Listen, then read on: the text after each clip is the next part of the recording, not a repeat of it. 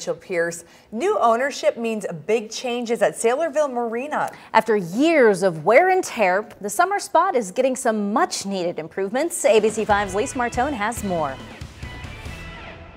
The staff here at Saylorville Marina is extremely busy. This is the time when they start getting all of the boats in the water. But there's also a lot of improvements going on since the marina switched ownership in January. You can start to see the improvements at Saylorville Lake Marina already. New floorboards on the docks, an increase in staff, but much more is coming. As a staff, we're all real excited for it.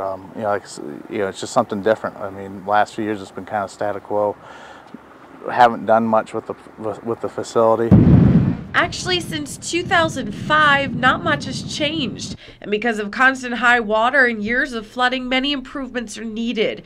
This year, they are getting the time and money to make those fixes. In January, the marina was sold to Suntex Ventures, a Texas-based company that buys marinas, hotels, and other mixed-use properties. Painting stuff, replacing rotten wood, getting some weeds knocked down and sprayed and killed. They're also adding more rental boats, more staff to market the marina, resurfacing much of the concrete, and getting a new hydraulic trailer to launch boats. But what the staff is most excited about is a defense against high water. It's a wave wall being constructed on the south end of the property to protect against when the lake's high.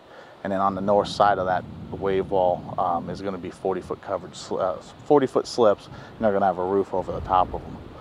Work on these additions and improvements will continue and will wrap up around the end of July. In Saylorville Marina, I'm Lise Martone, ABC 5 News.